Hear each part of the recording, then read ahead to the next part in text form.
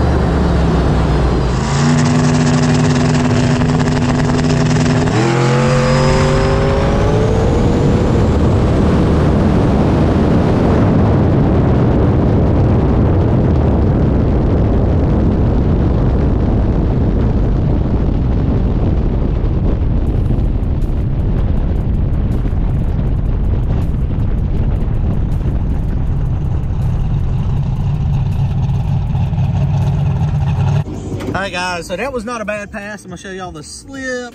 139, 60 foot, 365, 539, 142 miles per hour.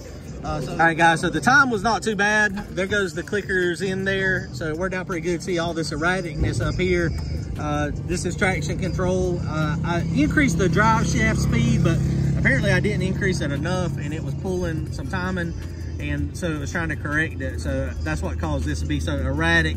Up top, it didn't make a ton of boost. It made more boost than we made, 39. But the main thing we were trying to check today was if this vacuum pump was going to work and keep up. So this line right here is the vacuum pump. And as you can tell, it's got an upward chart here. And so if you go over here and look, I was hoping it was going to keep up. When I go trans brake, it's at -2. It starts climbing before we start getting into a bunch of timing retards. It's already at -1 PSI. Shift the car at 7,500-ish. So 7,404 RPM or so, and it shifted. And then the vacuum pump is like, no, we ain't going to participate in this madness. Now it is pulling timing. So with it pulling timing out there, of course, it does make it, kind of rattles the rings a little bit. But we pull timing all the time. All the time we pull timing. Went through the finish line, let off right there. We had 3 pounds of boost in the valve cover. Now the good thing is this time, yeah, we didn't blow oil all out of the valve covers like last time. Last time it blowed oil out of the valve covers, but this time it did not. And so we're going to take the vacuum pump off real fast and just run a natural feed.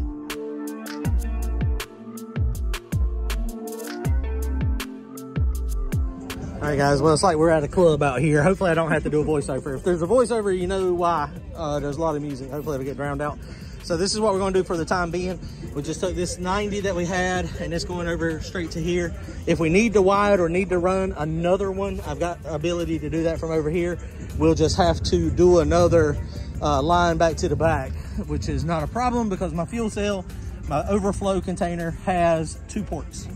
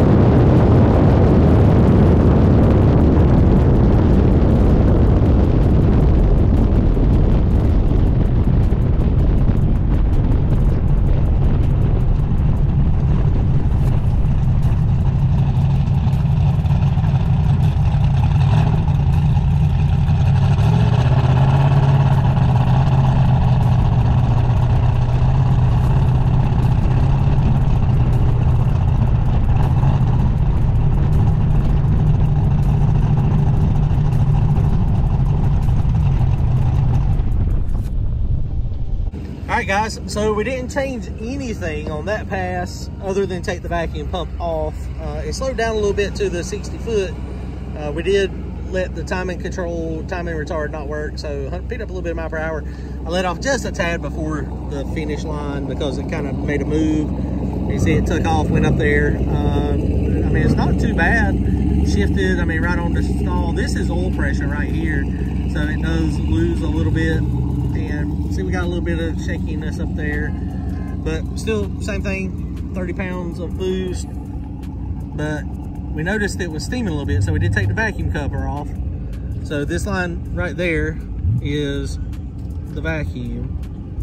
I moved it. I was like, where did it go? Right there.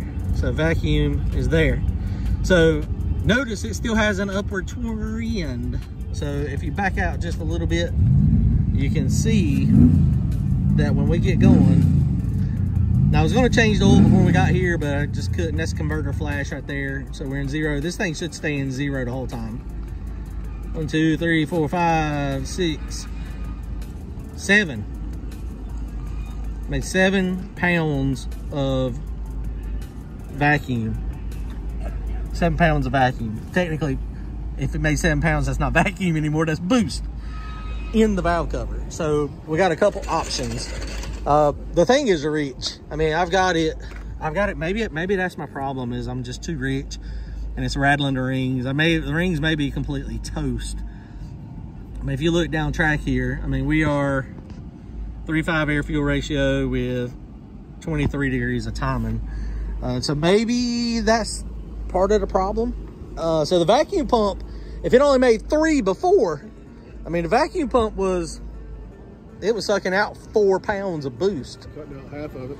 So maybe the vacuum pump is what we need to stay on there. We need to figure out how to get the rings sealed a little bit tighter. I mean, it steamed when we were first going. How bad was it choo-chooing when I pulled it back up? It was pretty good. Was it choo-chooing a lot? Yeah, it was pretty good. Okay, so we'll crank it up in a minute and load it in a trailer and we'll record it and see how much it's chewing. Which, I mean, I didn't get to change the oil, so we know we got methanol in the oil. So, you know, potentially part of the problem is we've got, I mean, the oil vaporizing, right? I mean, does that make sense? Yeah. When you're starting to get some dew out here too, I can see your breath. So, I mean, the moisture's out here, so maybe it still shouldn't have 7 pounds of freaking boost pressure. We're going to need like 2-inch lines off of each valve cover to reduce that. You know, something else we could possibly do is just have the valve cover, put it back the way we had it, but instead of having this capped, trying to capture, you know, all the, no, I don't know if that's a good idea or not. Shoot, I don't know. I don't know what. Another hole, put two big 1.25 inch. Yeah, that would work. So I don't know. We got work to do. I mean, all of my motors have always kind of steamed a little bit, and I think a lot of it is because of just how rich it runs because of those injectors. I mean, I have a hard time getting those injectors to lean out, so it contaminates my oil pretty bad. And some new injectors. Yeah, I mean, maybe I need to get some precisions. I mean, not precision, some billet atomizers. But I don't know. Okay, well, good outing. It was fun. We so now we still don't know, do we? Now we don't know. We're in the same place we're starting. We're in the exact same boat. But, well, I don't know. Vacuum pump may be for sale. It may not be for sale. We got some thinking to do. Might number 216 lines all the way back here to the back. Well, I didn't have the vacuum. Well, when I didn't have the vacuum pump on it when we were at NPK with the old motor, remember how much it was steaming out the front? Yeah, it was steaming off the filter. The filter, right? Because I had it up front. Do what? People were commenting on how much steam was coming out of the filter. Yeah, I mean, it is. I mean, it's, maybe I need to change the oil every race. Switch to like Rotella? Switch to Rotella, yes. That's what it'll be. If I have to change the oil every race, it's gonna be Rotella. Superguard or whatever the Walmart stuff is. Yeah, it ain't gonna be no. Yeah, it probably would be Walmart Super Tech 20W50. I mean, right? Converted a tractor. So I don't know, guys. We got some work to do. Good day at the track. See the crowd got here. There was a bunch of people. I might have to do a bunch of voiceovers because there was a lot of loud music close to us. So I don't know how it's going to come over in the video. But all right, guys. Brandon and Randy, I appreciate y'all coming out and helping. We'll see y'all next time. I don't know. Later. Comment, like, and subscribe.